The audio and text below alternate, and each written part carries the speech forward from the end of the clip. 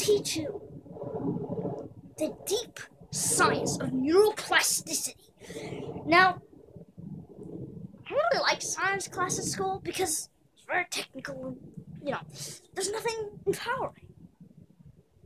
Some science classes, however, are very empowering.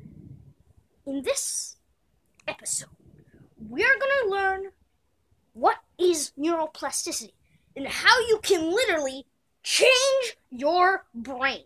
And yes, again, I am barefoot.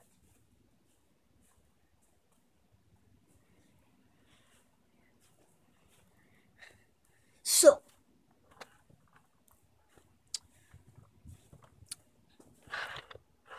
as you can see, a lot of snow. And neuroplasticity is basically the idea, which is true, that your brain can change. So, be careful what you think about, because it will change your brain. Here's a simple way for you to change your brain. Learn a new task. Replace a habit with a better one, and you will find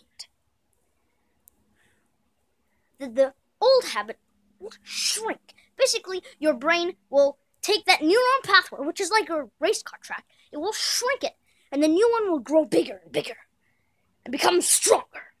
So now you understand how you can change your brain. See you next Tuesday.